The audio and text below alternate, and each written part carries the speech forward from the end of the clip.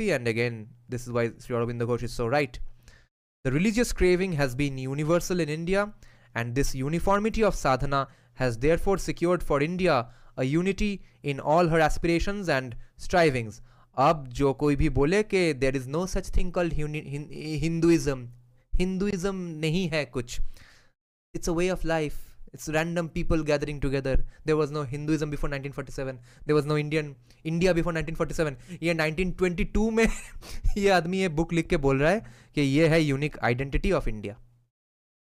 The religious craving has been universal in India, and this uniformity of sadhana has therefore secured for India a unity in all her aspirations and strivings. This is Surendranath Dasgupta saying in 1922, before people even started saying that 1947 के पहले Hinduism नहीं था. This guy is saying it in 1922 कि यही है Hinduism, यही है India.